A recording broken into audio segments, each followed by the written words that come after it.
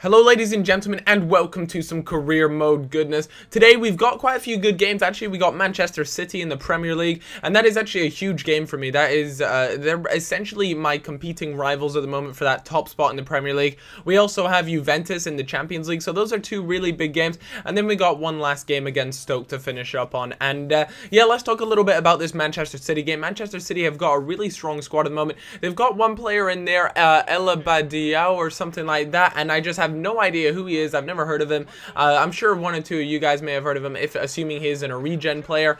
But yeah, you know, this was going to be a really big game for me. That was an amazing save from Ter Stegen there. He is doing such a great job in goals at the moment. He's made some cracking double saves, and that's something I really didn't see from him when I played with QPR. You know, he seemed to let in a lot more goals, but he just seems so tight, and what I'm enjoying most about him is the fact that he's just flying around the place. He's doing a great job of getting from one end of the goal to the other, making these cracking saves for the team. There's no doubt that he saved me a fair few goals. Another good reaction save from him there, but I believe right now, myself and Manchester City are completely all tied up on points. So this was literally, whoever won this got to go take in the top spot in the Premier League. And that is a really important lead. We are coming up towards, you know, December, January, that sort of midway through the season. So this sort of time in the season is really crucial as to where you are in the league. And having a 3-point lead, although it's not big and it's very easy to throw something like that away, it is still good to be ahead. So some really good attacking moves made from the team. You know, they were playing really well.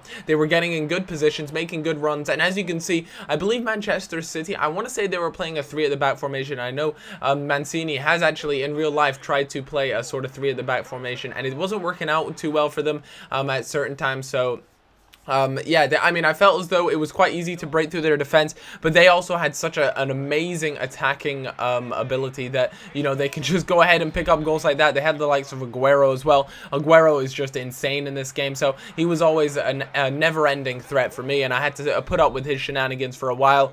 And yeah, you know, we went up. We were in a comfortable position of 3-1, but as you can see, Aguero scored to make it 3-2.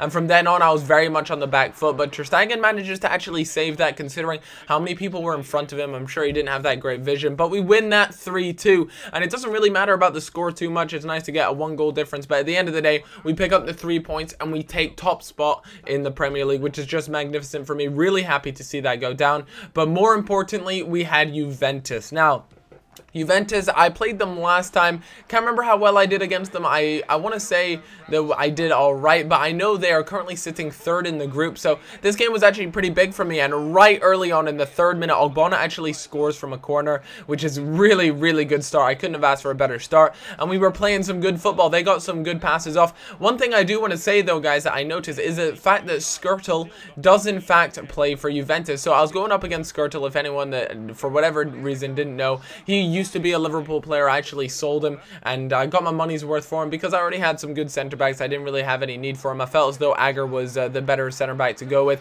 But they score a beasting near post goal there from Doumbia, so I was really impressed with that. And I can't really blame my keeper too much, mainly just because I know that in FIFA 13 near post goals are OP.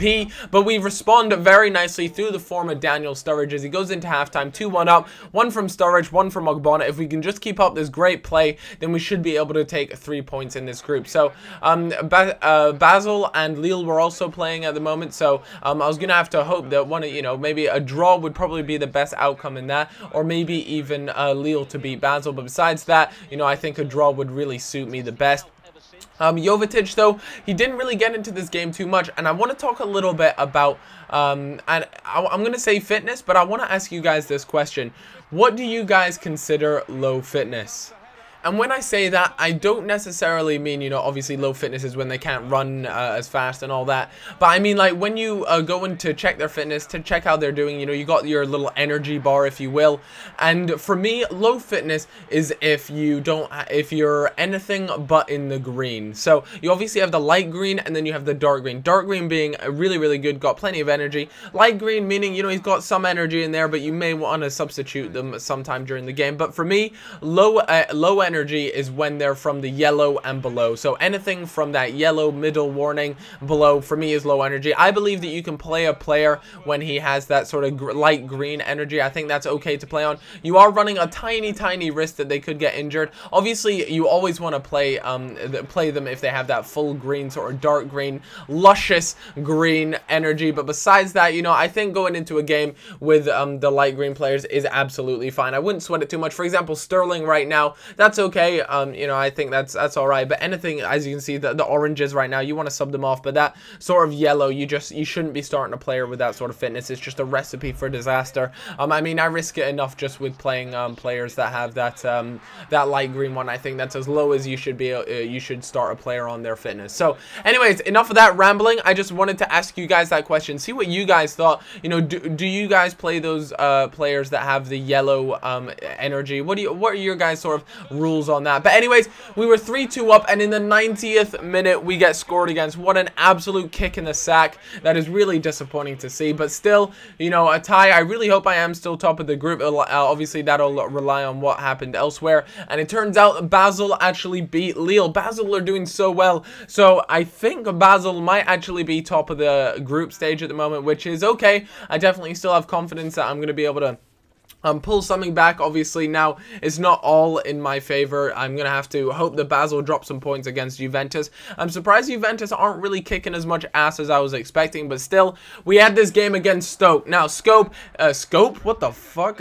Stoke, aka the Route 1 crew, they decided they would give me a run for my money, and of course, it was in the rain, so my players lacked several brain cells, and everyone started to play derpy as their first touches seemed as if they were on some sort of drug. I mean, it's just unreal how bad first touches turn when the rain's turned on, when the taps are turned on. But anyways, Muriel is set loose. He is a wild animal, and he goes up against the keeper, and of course he puts it into the back of the net. That keeper was no match for Muriel. That pace and that really nice run made it really hard for Stoke to try and defend that. But overall, you know, Stoke, they were playing okay. They managed to actually have a little bit of possession, which was quite rare, but that there is just really poorly defended. That's a really poor goal to concede. The attacker literally just walked in front and just literally slotted it into the back of the net. So fair play to him for that, but still I feel as though that's a really poor goal of mine to concede. But we went down the other end through the form of Muriel and rocketed that into the back of the net to make it 2-1, and we were feeling good again. As you can see, Oxlade-Chamberlain there, not too happy on fitness,